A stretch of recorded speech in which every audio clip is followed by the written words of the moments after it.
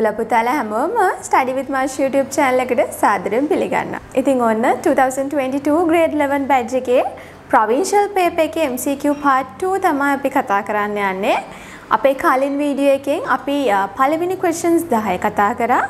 අද කතා කරන්න යනවා ඉතුරු questions 10. right? මම හිතනවා ඔයගොල්ලෝ ready ඇති. ඔයගලන්ගේ කොළ, pan, ඔයගලන්ගේ paper එක ඒ ඔක්කොමත් එක්ක අපි දැන් බලමු මොනවාද මේවට එන answers කියලා. බලන්න ඔයගලන්ගේ question number 11. The barcode reader blank එකක් දීලා තිනවා A කියලා device and the light pen is what is the correct answer for blank A and B respectively. order එකට අහන්නේ. ඔයාලා දන්නා barcode reader එක කියන්නේ පුතාලා හැමතිස්සෙම input device එකක් නේද? ඒ වගේම තමයි එයා scanning device එකක්. එතකොට පළවෙනි එකේ A scanning වෙන්න ඕනේ. බලන්න answers දෙකයි ඒකේ තියෙන්නේ. B එක light pen. ඔයගොල්ලන් දන්නවා light pen කියන්නේ අපි screen එකේ draw කරන්න පාවිච්චි කරන device එකක් නේ. ඒතර ඒක අනිවාර්යයෙන්ම pointing device එකක්. එතකොට අපිට answer එක විදිහට ගන්න වෙන්නේ answer number 1. ඊළඟ the following table describes computer screens and their unique features. What is the option that matches the left side label with the right side labels? CRT monitor එකක්. ඔයාලා දන්නවා CRT monitor එකක් කියපු ගමන් එයාගේ size එක ලොකුයි නේද? එහෙනම් B. එහෙනම් Aට Q එන්නේ. LCD monitor කිව්වම ඔයාලට මතක ඇති abbreviation එකේ long form එක liquid crystal display. එතකොට බලන්න R ගේ තියෙන මේ definition එක. Utilize two sheets of polarizing materials with a liquid crystal solution between them. එහෙනම් ඇත්තටම meaning එකට වඩා වචන වලින්ම ඔයගලන්ට answer එක ගන්න පුළුවන්. B ට එන්නේ R.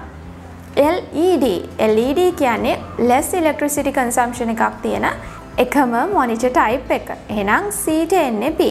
එතකොට A ට Q, B ට R, C ට P. එහෙනම් answer number 2. right. බලන්න අපේ question number 13. Which of the following contains only optical media devices? එතකොට ඔයගලන් දන්නවා optical media කිව්වම පුතාලා CD DVD Blu-ray කියන තුන හා සම්බන්ධ වෙන දේවල් විතරයි තියෙන්න ඕනේ.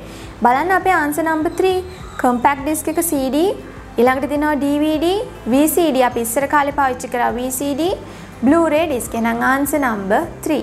question number 14. Consider the following statements regarding computer memory. Random access memory is used to permanently store data in a computer. නෑ RAM එක random access memory කියන RAM නේ. RAM එක හැමතිස්සෙම volatile. ඒ කියන්නේ කරන් ගිය ගමන් ඔක්කොම ටික erase වෙලා යනවා. එහෙනම් ඒක permanent නෑ temporary memory එක. ඒක වැරදි. ඒක false. The command requires for the basic operation of the computers are stored in ROM. ඒක හරිනේ BIOS data ඔක්කොම manufacturer store කරලා තියෙන්නේ ROM එක ඇතුලේ. එහෙනම් ඒක true. පළවෙනි එක false, දෙවෙනි එක true වෙන නම් answer number 3. question number 15. Which of the following is equivalent to the decimal number 43? හරි අපි ඒක කරලා බලමු නේද? එතකොට 43 කියන decimal number එක binary කරන්න නම් ඔයගලන් දන්නවා එයාව 2 ගෙන් divide කරගෙන යන්න ඕනේ 0 එනකම්. right? එතකොට 43 2 ගෙන් divide කරොත් 21 remainder එක 1. 21 2 ගෙන් divide කරොත් 10 remainder එක 1. මෙතන 5 remainder එක 0, 2 remainder 1, 1 remainder 0, තව එක පාරක් 0 remainder 1. right? එතකොට answers අපිට එනවා 1 0 1 0 1 1 base එක 2. බලන්න එහෙම answer එකක් තියෙනවද කියලා. 1 0 1 0 1 1. answer number 2. ඊළඟට අපිට කියනවා what is the decimal number equivalent to the binary number 10 11 101. ඔය දීලා තියෙන binary number එක decimal කරන්නලු. හරි. බලමු. 10 11 101 base එක 2. මෙයාව decimal කරන්න තියෙන එක විදිහයිනේ තියෙන්නේ. එයාගේ powers ටික දාගෙන ගිහින් ඔක්කොම ටික එකට add කරගන්න ඕනේ. මේවා දැන් කටපාඩම් වෙන්න ඕනේ දරුවනේ. හරිද? මොකද ඔයගොල්ලන් grade 11 ඇත්තරම දැන් අමතක නම් ටීචර්ගේ වීඩියෝ සීරීස් එකක් ප්ලේලිස්ට් එකක්ම තියෙනවා බයිනරිස් වලින්, කෝඩින් සිස්ටම්ස් වලින්. ඒවා බලලා ඒවා ප්‍රැක්ටිස් කරන්න. හරි? දැන් ඔයගොල්ලෝ ලොකු හින්දා මම පවර් දාන්නේ නැහැ. වැලියුස් ටික විතරක් දාගෙන යනවා. මෙයා 1 4 8 16 0 64. right? ඒතර ඔක්කොම ඇඩ් කරොත් මෙතන එනවා 64 ට 6 එකතු කරොත් 70 මෙතන 80, 88, 89, 89 to 4 add කරොත් ඔයගලන් දන්නවා 9 plus 1 කියන්නේ 10, 10 plus 3 කියන්නේ 13 plus 1 92. අපේ final answer එක 93 base එක 10. බලන්නකෝ එහෙම answer එකක් තියනවාද කියලා නේද? choice එක fourth choice එක. answer number 4. ඊළඟ which of the following is the smallest number? දැන් මේ question එක කරන්න බෑ. ඔය දීලා තියෙන numbers හතරම එකම unit එකකට convert කරගන්නේ නැතුව. හතරම මුලින්ම එක unit එකකට convert කරගන්න. ඔයගලන් දන්නවා මේ ඔක්කොම ලේසියෙන්ම convert කරගන්න පුළුවන් decimal එකකට විතරයි. නේද? එහෙනම් මේ ඔක්කොම decimal එකකට convert කරගෙන බලන්න කවුද lowestම smallestම unit එක කියලා බලමු. මුලින්ම තියෙනවා 56 base එක 8. right? 56 කියන මේ octal number එක decimal කරන්න ඕන නම් කරන්න තියෙන්නේ මෙයාගේ power එක දාලා මෙයාව add කරගන්න එක. එතකොට 8 to the power 0 කියන්නේ 1, 1 into 6 කියන්නේ 6, 8 to the power 1 කියන්නේ 8, 8 into 5 කියන්නේ 40. 40 plus 4 කියන්නේ 46, base එක 10. ඔන්න එහෙනම් පළවෙනි එකේ answer එක අපිට ආවා. දෙවෙනියට ඉන්නවා 89. එයාගේ base එක 10 වලින් දීලා තියෙන එකයි base එක නැතුව තියෙන්නේ. 3b16. අන්න දැන් ඉන්නවා hexa එකක්. අපි ආවත් ලියමු. ඔයගලන් දන්නවා මම ඔයගලන්ට කලිනුත් මේ වගේ වීඩියෝ එකකදී කියලා දුන්නා. b කියන්නේ හැමතිස්සෙම 11 නේද? අපි hexadecimal වල 0 to 9 ඒ වගේම a to f කියන digits තමයි පාවිච්චි කරන්නේ. එතකොට a කියන්නේ 10 නම් b කියන්නේ 11. මෙයා 3 එහෙමමයි. දැන් මේගොල්ලන්ගේ powers දාලා multiply කරගෙන යන්න. 16 to the power 0 කියන්නේ 1. 1 into 11 කියන්නේ 11. 16 to the power 1 කියන්නේ 16. පැත්තකින් multiply කරලා බලන්න 16 into 3 කියන්නේ 48. right? මෙතන 6 වරක් 3 18න් 8 දැම්ම එකක් විතරයි 3 වරක් 1 3 1යි 4යි. එතකොට 48 plus 11 කියන්නේ 59. එයාගේ base එකට. හරි එහෙනම් එයා ටිකක් ලොකු number එකක්. finally අපිට දීලා තියෙනවා 101101. මම යා මෙතනින් ගන්නම් පොඩියට 101101. එතකොට මෙතන 1 4 8 32. 32 plus 8 කියන්නේ කෙලින්ම 40. මෙතන 4 කියන්නේ 44. මෙතන 45. ඔන්න මෙයාවත් තාතර ඔයගලන්ට පේනවා 46 ඉන්නවා, 59 ඉන්නවා, 45 ඉන්නවා, ආයෙත් 89 ඉන්නවා. smallestම value එක අපිට ආවේ මෙන්න මේ binary number එකේ. එහෙනම් අපේ answer number 4. ඉතින් අර ඔයගලන් හිතන විදිහට එකපාරට දැක්ක ගමන් අනේ මේ number එක පොඩිනේ කියලා එහෙම ගහන්න බෑ. එකම conversion එකකට එකම number system එකකට convert කරලා එතනින් select කරන්න පොඩිම එක්කන. හරි ඉතින් හිතන තරම් ගණන් ලේසි නෑ. නේද?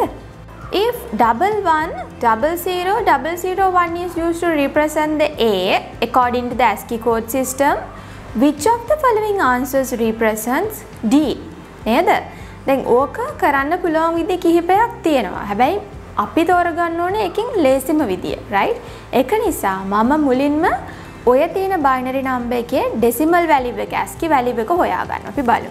11000001. ඔහොමනේ තියෙන්නේ.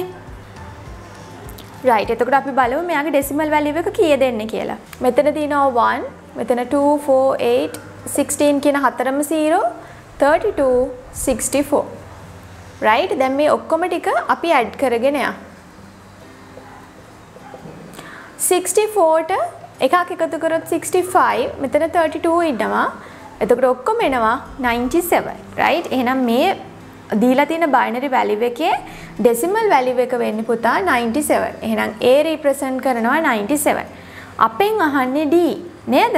පල්ලෙහාට 3ක් ගණන් කරගෙන ගියොත් 98, 99, 100 තමයි represent වෙන්නේ D ගේ. right.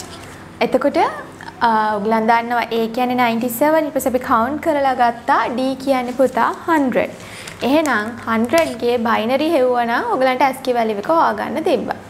මෙයා 2 ගෙන් divide කරොත් 50 remainder 0. මෙයා 2 ගෙන් divide කරොත් 25 remainder 0.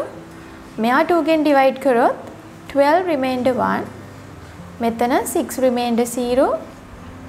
3 remainder 0. 1 remainder 1. 0 remainder 1. එතකොට ආන්සර් එක අපිට එන්නේ 1100100. බලමු අපි. එතකොට බලන්න මේ ආන්සර් එක තියෙනවද කියලා ඔයගලන්ගේ පේපර් එකේ. 11000100. choice එක third choice එක බලන්න answer number 3.